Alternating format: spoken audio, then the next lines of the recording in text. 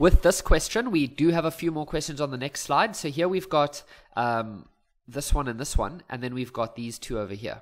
All right, some decent questions here. 4 marks, 5 marks, 3 marks, 4 marks. Pretty decent.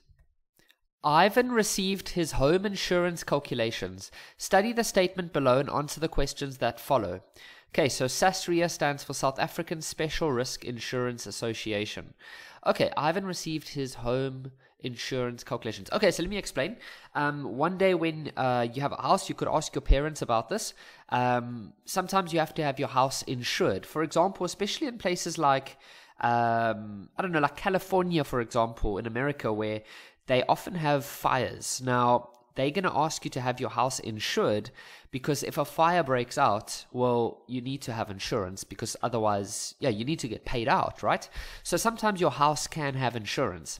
So SASRIA is a state-owned entity that provides coverage for damage caused by special risks such as politically motivated strikes and public disorders.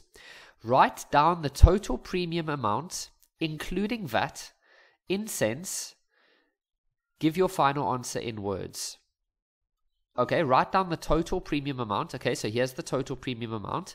It already includes VAT.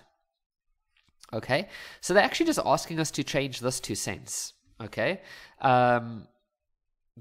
so write down the total premium and then give your final answer in words. Oh my word. Okay, so 5309.21. So we know that if you have a 1 Rand coin, that is the same as 100. Let's rather write it like that, sorry. 100 cents. If you have 5 Rand, well, that's the same as 500 cents. So to go from Rand to cents, you multiply by 100.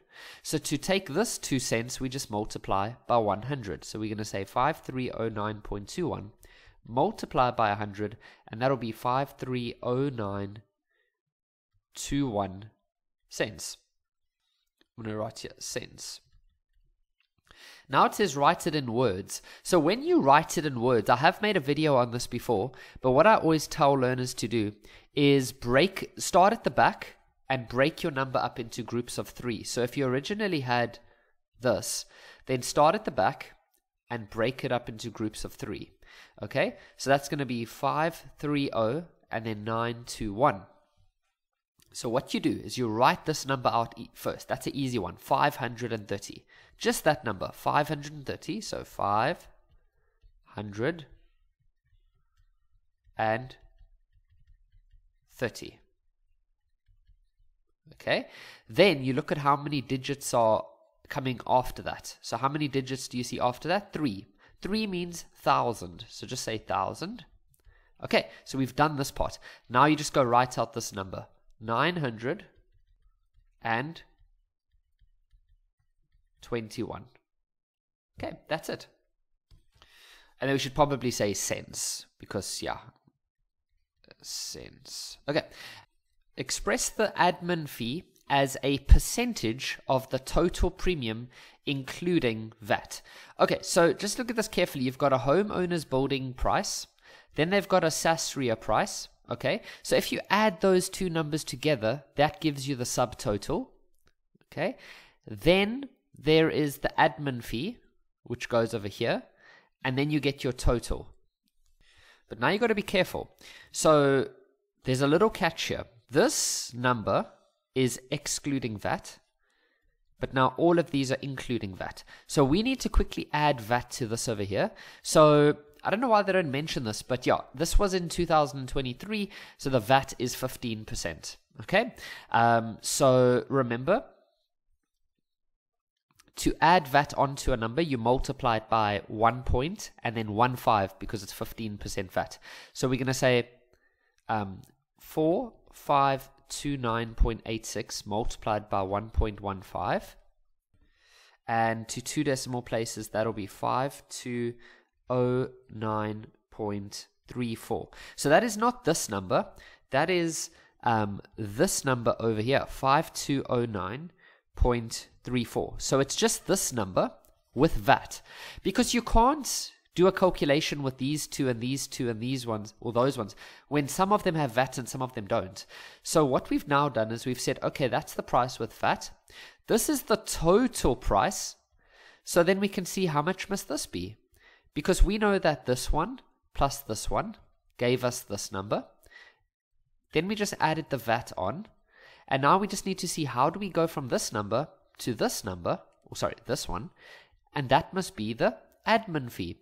So we can now say 5309.21 minus 5209.34. And if we subtract those, we get.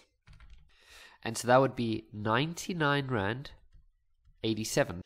So that would be the admin fee. But now we're not done. They want us to express the admin fee as a percentage of the total premium. So here's the total premium and here's the admin fee.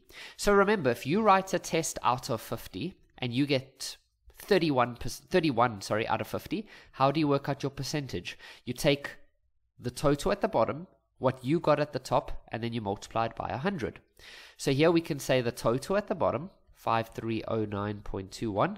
What did you get? 99.87, because that's the admin fee, times by 100. And if we do that, we get 1.88%. 1.88%.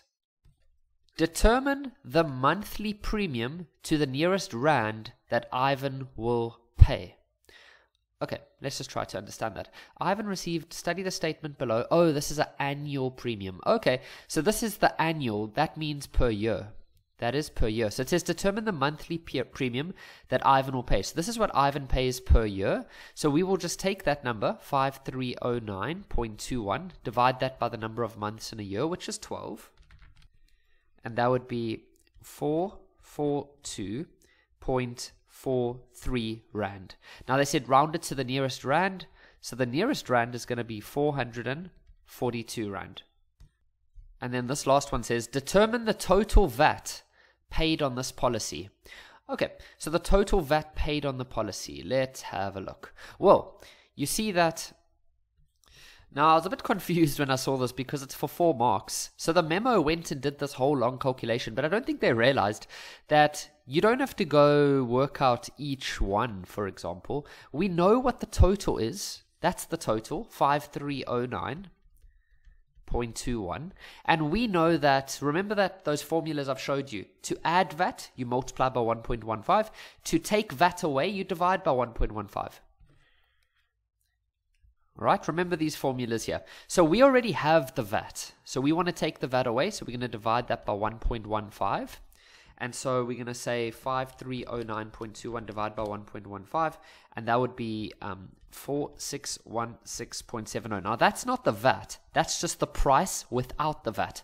So you just minus these two numbers now. So 5309.21 minus 4616.70. And that'll give you 692.51, and that is exactly the answer that they have on the memo as well.